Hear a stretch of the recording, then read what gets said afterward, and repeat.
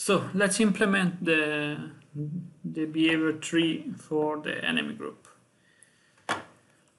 So let's go to the behavior trees and create a new behavior tree.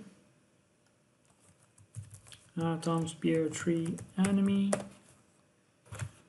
Let's open. Let's create a new blackboard. IB enemy.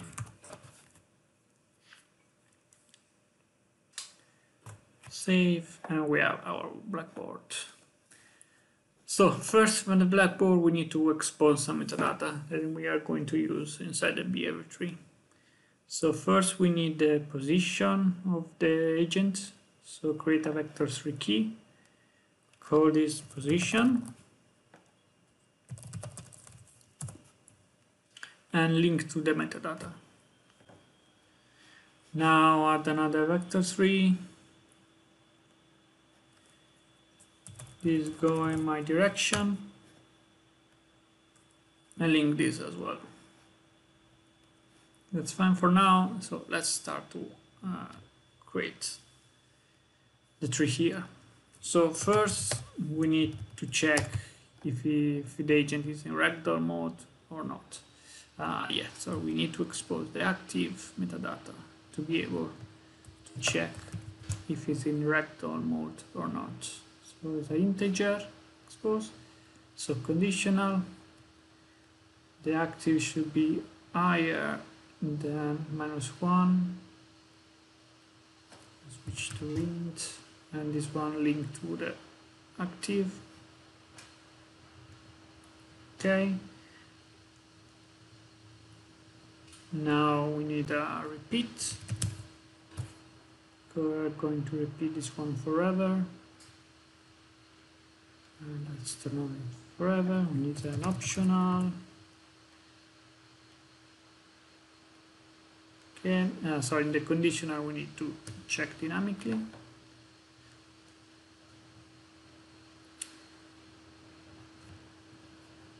And okay, now we can use a sequence.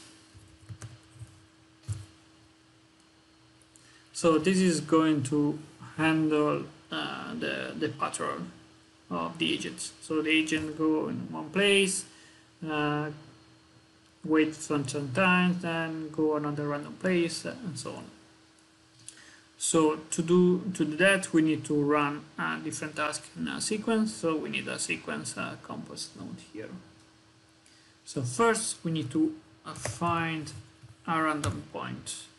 You can use the EQS system if you want. In this case, we have already this task.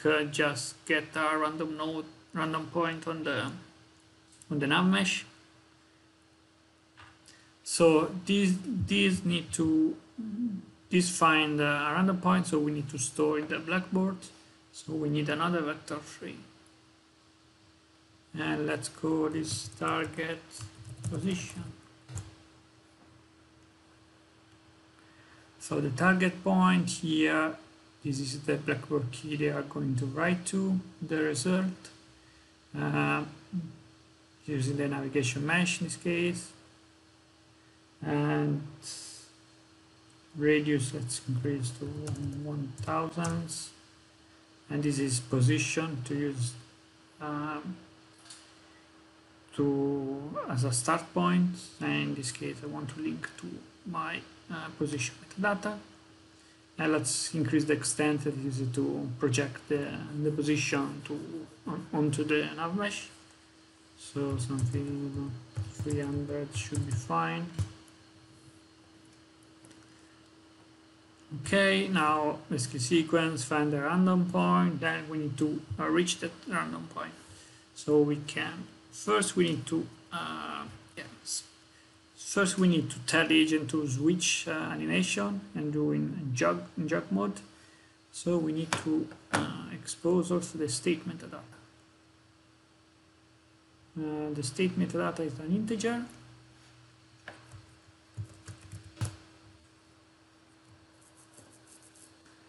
And our set blackboard entry. The entry is my state. This is an integer, and the value should be 1. That is the ID inside the state machine. So let's call one set jog state. Let's call it find target.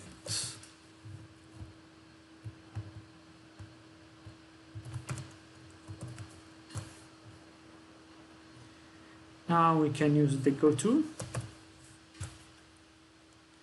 Okay, so the goto using the nav mesh, and we need a target position, and our target position is the one that I just compute.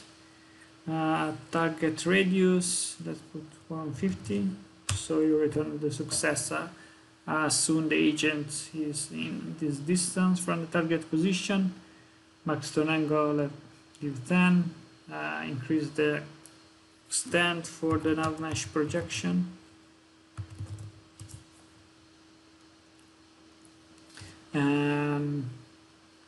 Okay, wait 1. Okay, so we can run this at every tick, but it's quite expensive, especially when it's in patrol mode. Let's call this one patrol.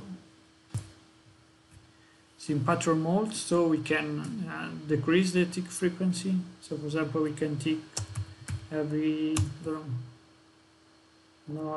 half seconds. But if you are going to use a value different 0, then we need to store the paths inside a curve, so it can then at the next tick this node can reuse it. So we need to create a curve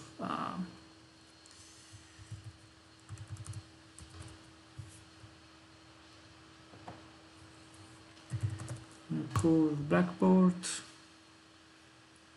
leave all empty because it will generate about the goto, and this one will be my path, and should be, that's it. Then when we finish with the goto, we need to set the idle state. So let's copy and paste this one. The idle state is the 0. Change idle,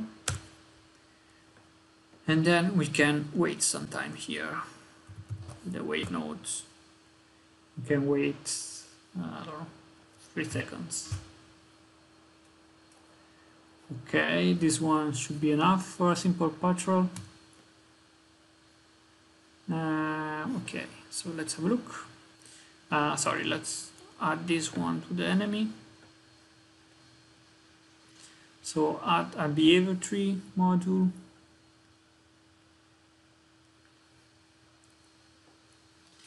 And let's select our T3 and change the order to 4, 5.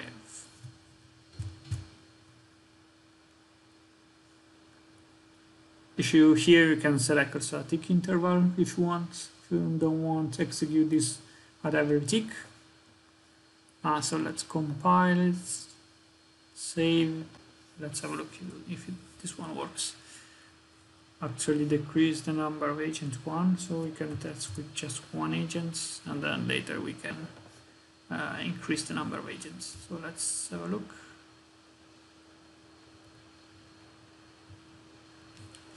Yeah, sorry, that's something wrong here. Let's have a look. Yeah, go to the state machine, just set the start to jog or wherever, and then we need to do one important thing, that is to turn on the set state agents on creation only. In this way, the behavior module just set the state metadata at 1 only at the creation of the agents, and not at every tick. So if I press compile, save it, and let's have a look. So now it's going well, so it's going there. Yeah, there's something wrong, it's not changing the state. Let's have a look to the behavior tree, 1 second. So here we're setting the state 0, that is the idle, this one is the jog, so it's fine. Let's have a look to the blackboard. So state, yeah, we need to link the state to the metadata. Okay, let's save this one, let's try again.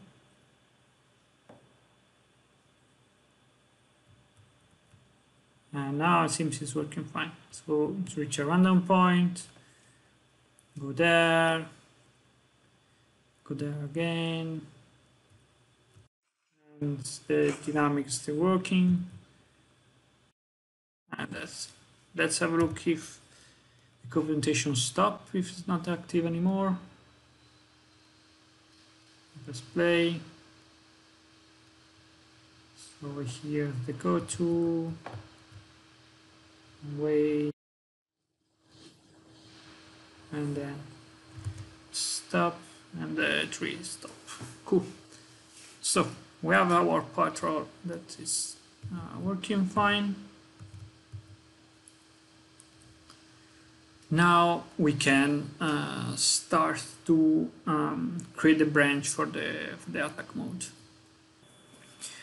So we need first a flag that we can use to check if the agent is in attack mode or not. So let's create a new int key. Let's call this one attack, and let's put a 0. We don't need to expose to metadata, so leave this metadata to null. And now, so we need so we have this branch that is a patrol, so we need another branch here that will be the our attack. What we can do basically is to use a condition and a selector. So let's create a conditional.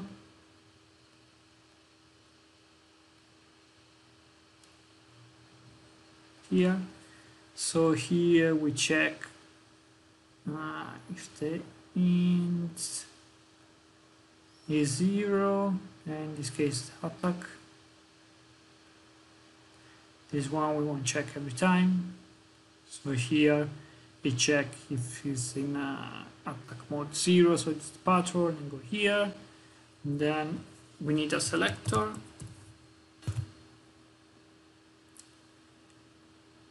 Because in this way, if this one go to false, then go to the other branch. And the other branch is the attack mode. Now we can put the conditional here. This one. Just to be sure, because we will use it later.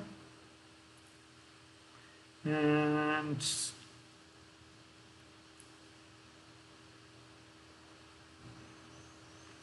okay, so now let's put a wait for now here. Let's put some 1 second here.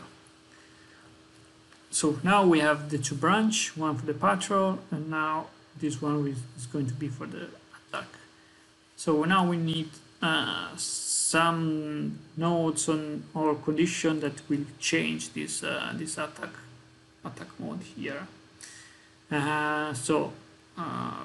We can use, for example, the is visible decorator. So the is visible basically return success if there is enough path between two points. So it's not probably that it's visible, but more is reachable. And we can use this decorator here. And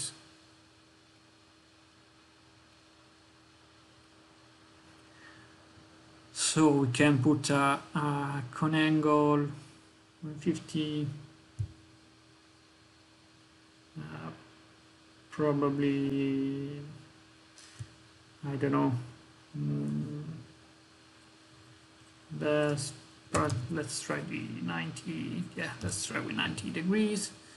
This one is going to be a dynamic, so we check every time. And max distance, so we can use, I don't know,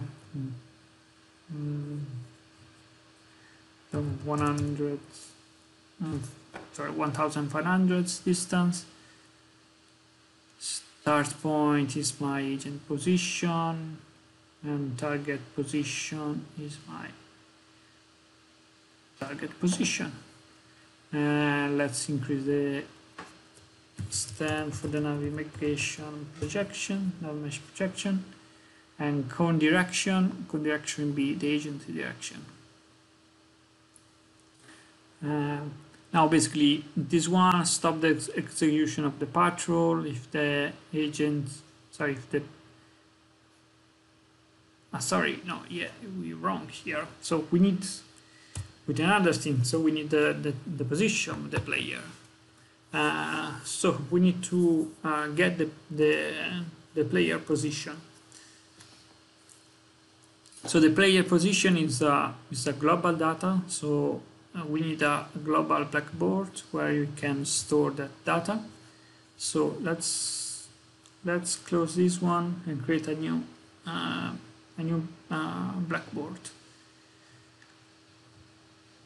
So let's create a blackboard.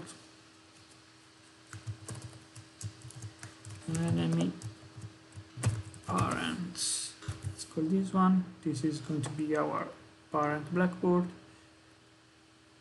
Self factor. Sorry, this is the wrong one. It's an Unreal blackboard. We need an Atoms blackboard. So it will be enemy parent.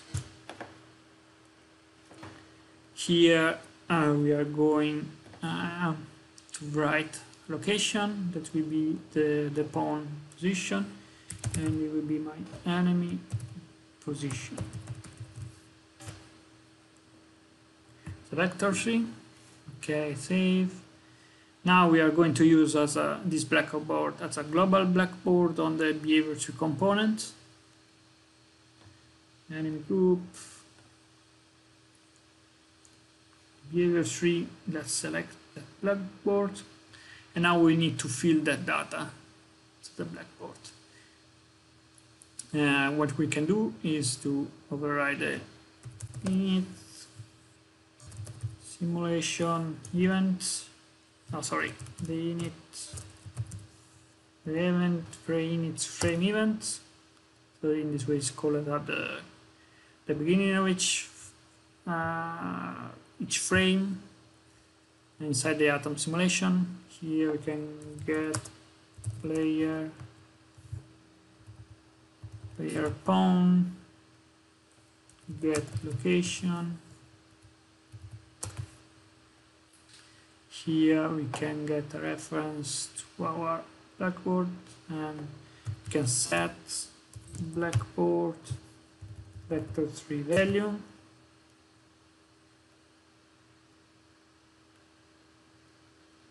And this is going to be my enemy position, location, Atoms, behavior 3, parent, enemy position.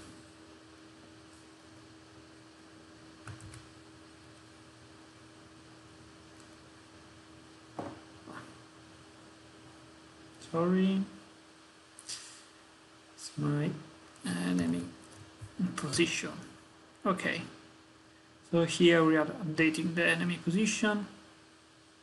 Blackboard value at basically each tick. So as you can see here, there is the agent ID. This function can be used to modify also not just the parent but also the blackboard of the behavior tree. So the blackboard entry in of the behavior tree. We just need to provide the agent ID for that. This way, this node is able to access the right instance of the blackboard. It's able to set the value. but in this case here, this is a global blackboard, so is not associated with any agents. It's a global data, so I just need to leave -1 set agent ID here. So I compile it and save it, and save again here. Let's open this one, and now in the is visible, I can use my enemy position entry. Okay, now so we can check if the enemy is visible or not, but here we still need to set the attack mode. So what we can do here is we can use the selector. This one is dynamic, yes, so we can use a selector, and with the selector, if this one is false, we can set backport entry, and we can set the attack mode. Attack to 1. This way, if it's visible, then go to this other branch. So let's have a look if this one works. Save. Let's play. Let's have a look to the metadata stuff. Okay, let's play. Let's put in debug mode here. Sorry, it was already visible at the beginning. So let's put a sequence here.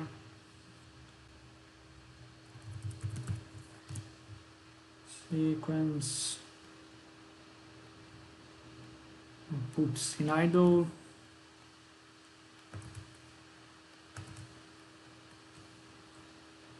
And let's wait not 30 seconds, but 3 seconds. Let's play. Now, yeah, you don't see it.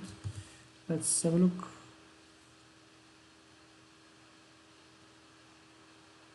Oh, yeah, we need to switch back.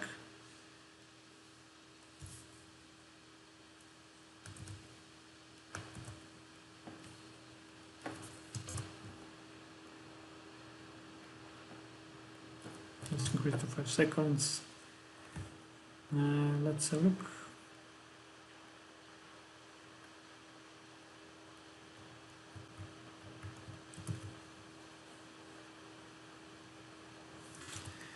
Something wrong. Okay, why the attack is still? Let's have a look. Wait 5 seconds.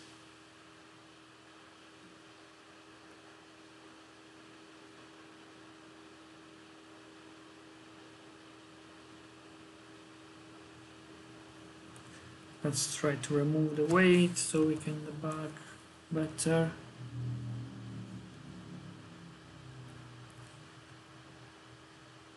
So let's have a look what is going on.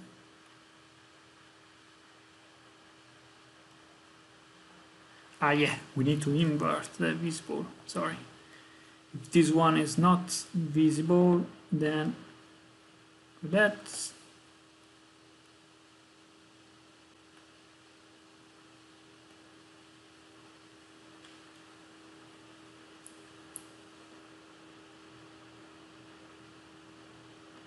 and then zoom.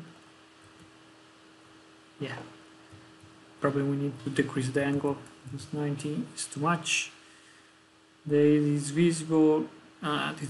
This is the half angle. So if we put 50 degrees, should be much better. Okay, let's play. Let's test this one. Here, and if I go here, now I'm visible, now I'm not. Okay, so now we have something to trigger the attack mode. So So it's the visibility and also the distance.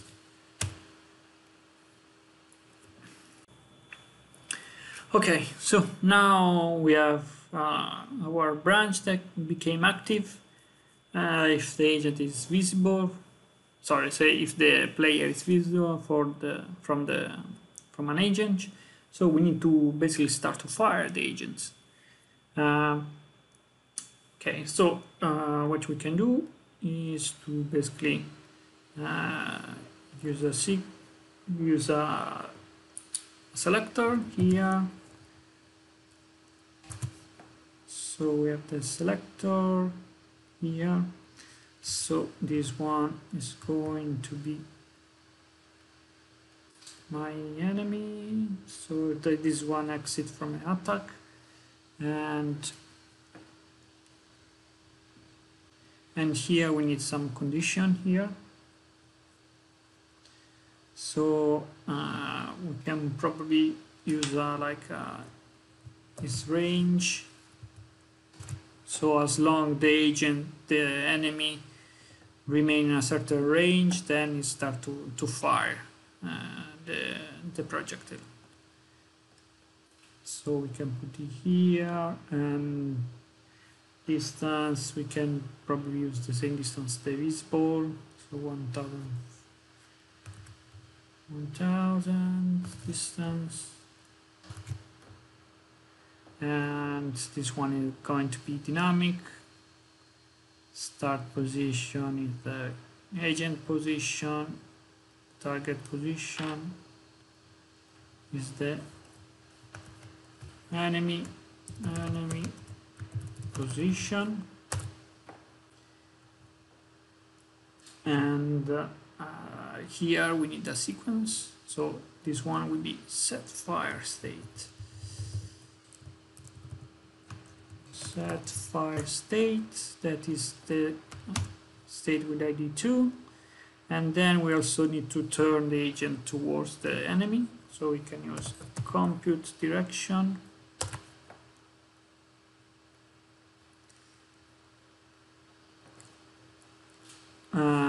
So this one, start position, will be my agent position. The end position is going to be the enemy position.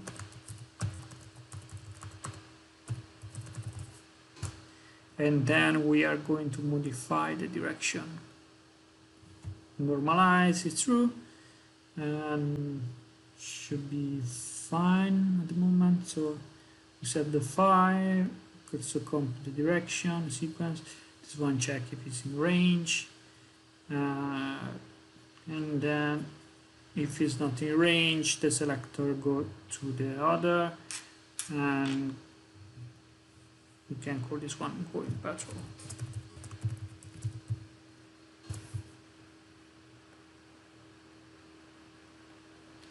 And should be that. So let's have a look. Let's see if it works fine. Okay, we have something wrong there with the projectile. Let's have a look.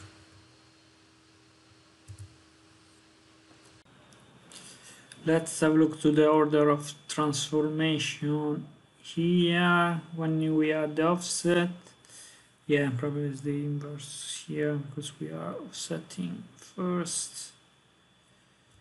Okay, let's go to this one, and this one. Go here, compile and save. Let's have a look if it's going to be better. Yeah, much better. Now let's have a look at this one. Go outside. Lose the. If I start here, oops.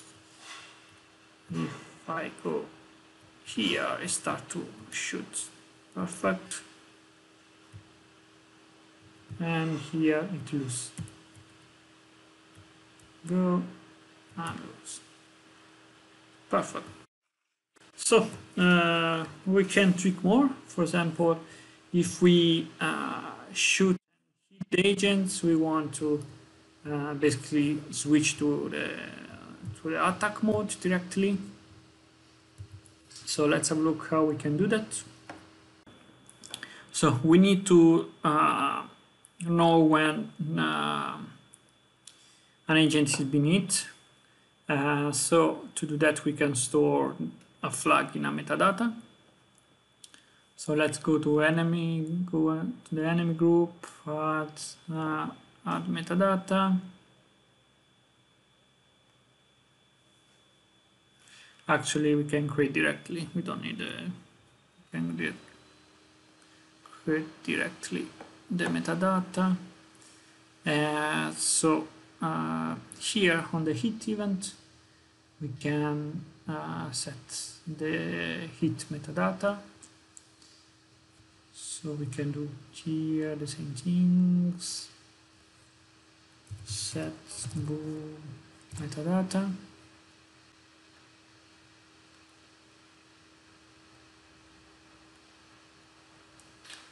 Let's call, for example, hit spray, and let's rewire this one. Okay, this one is going to create the metadata hit, so we don't need to create this by ourselves. Let's look.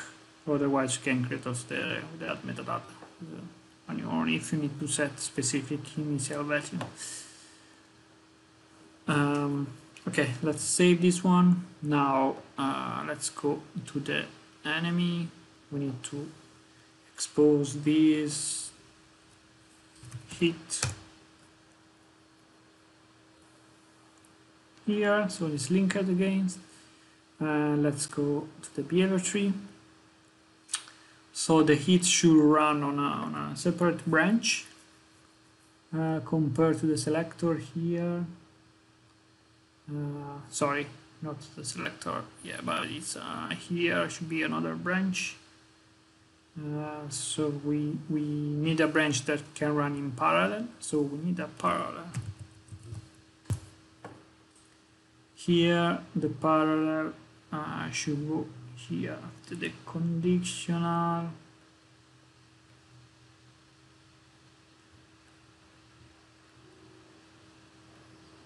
And probably we need an optional here.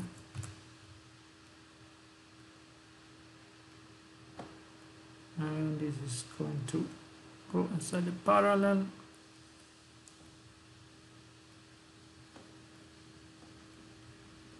Okay, the parallel change to the failure to all. So only if all the branch fails, then it fails the parallel as well.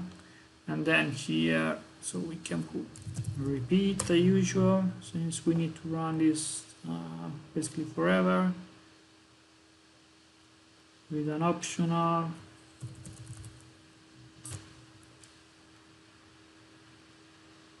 Okay, and then we need a conditional here to know if the agent is hit by something. Conditional bool hit here, and here we need to expose the hit.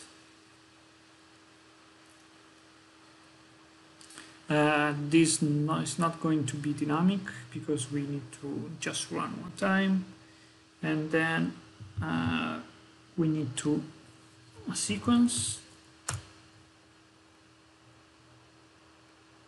here, and then we are going to set vector entry. So we need to reset the hit to false, okay, and then we need to set the attack mode. That should be like here, set attack,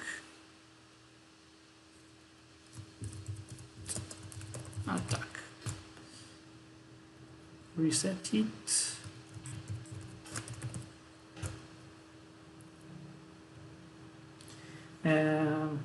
Okay, let's have a look if this one works.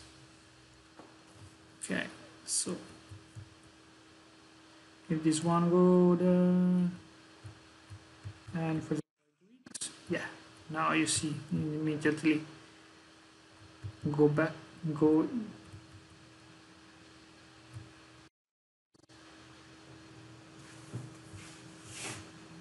Yeah. You see now I react immediately. We can put some delay there, for example, but we can do some better. You can see when you run just the projectile just do anything. We can probably play a hit clip here, so we can do that. We need to first prepare the hit clip. So let's go to the anim starter pack, and we have the hit react here. So we can set up this clip. So let's go here. This one is not going to be a loop clip. Override the ground 8, and basically that's it. It's nothing to set here. And then let's go to the enemy tree. Let's put a play animation. We have here it's hit react 1. We can play only the top part of the clip, so we leave the legs driven by the main state machine. So we can put here, for example, spine 0, 1, if I'm not wrong. This is the first joint of the spine. In this way, when the agent is hit by something, it will play this animation and then exit here and basically continue all the stuff. So let's have a look. Yeah, as you can see now, it played the animation.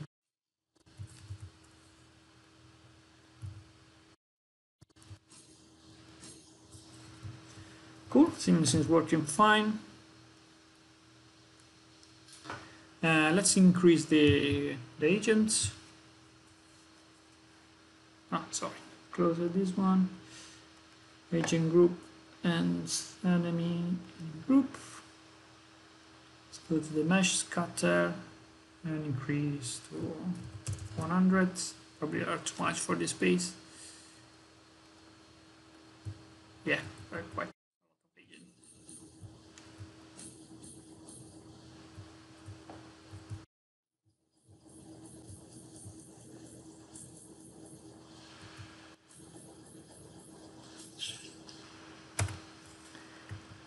Okay, let's increase this box here.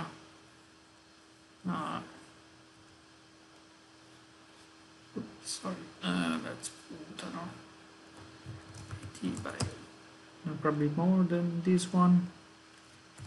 200, 200.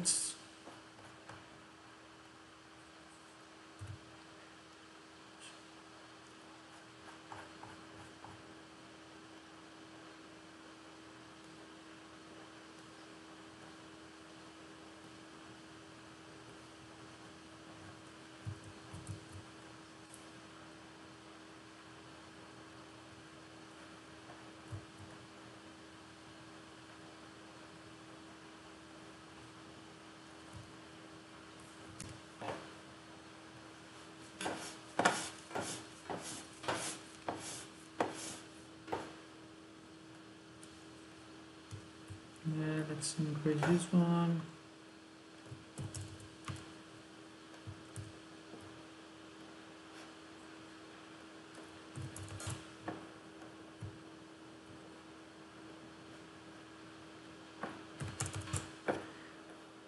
Let's increase also the bounds. Post process.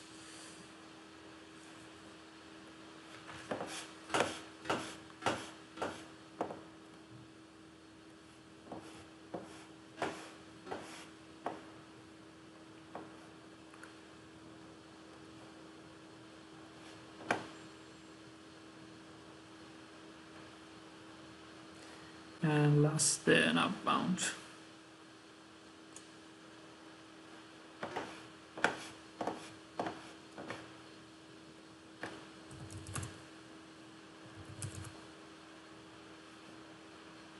150, 150. Let's have a look. Yeah, now much better. Maybe we can increase a lot more agents. And mesh scatter, let's increase to 500.